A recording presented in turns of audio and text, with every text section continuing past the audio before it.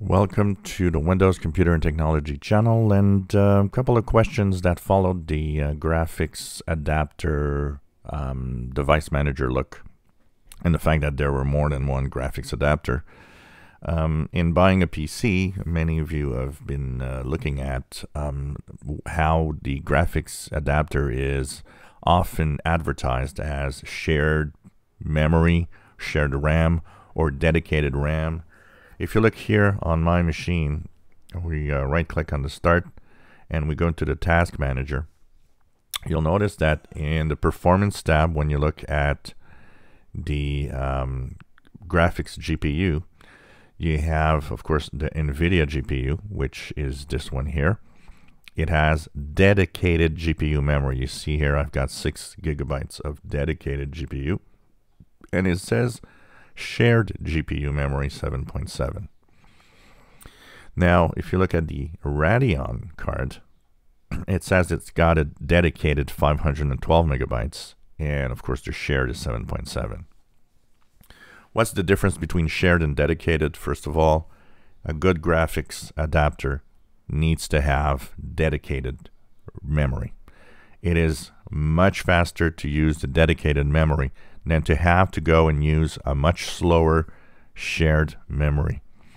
So that's why lower end, for example, this Radeon here with 512 dedicated, the Radeon graphics, is not very powerful when you look in terms of graphics adapter. That's not a lot of memory, so it's not good for gaming in general.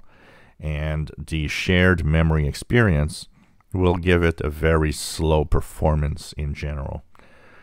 If you use, of course, the GPU, the NVIDIA here, with that 6 gigabytes available, it will be a much faster graphics adapter, first of all.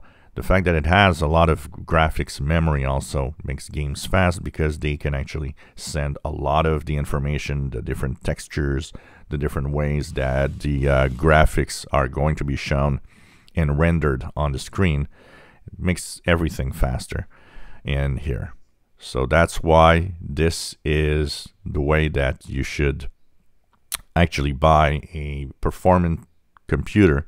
Will have as much dedicated RAM on the graphics adapter as possible. And of course, gamers will look at the fact that you want to have as much GPU memory as possible that are dedicated to the card.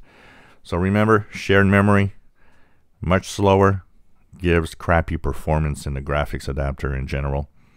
Dedicated memory, the more you have, the better, and the faster your GPU is in general. If you have any questions, of course, you can ask. I always answer them in videos. And if you like the videos, please subscribe, give us thumbs up. Thank you for watching our videos.